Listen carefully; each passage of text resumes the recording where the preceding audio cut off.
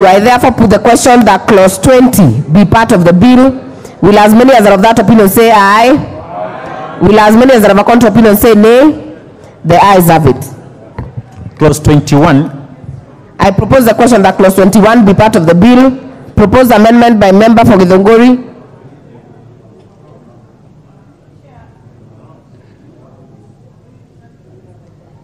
Yes, we have a problem with our microphone.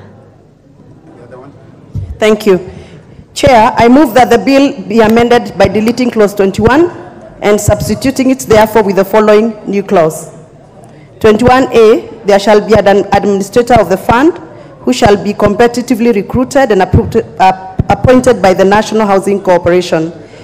But because already we have made conclusions on the other clauses touching on the National Housing Corporation, and therefore drop the amendment. It is well noted. We have a proposed amendment by the chairpersons. Honorable Kuria.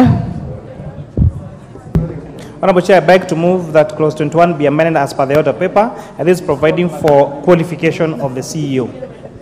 I therefore propose the question that clause 21 be amended as proposed by the chair. I put the question that clause 21 be amended as proposed by the chair. Will as many as of that opinion say aye? Aye. Will as many as are of a contrary opinion say nay?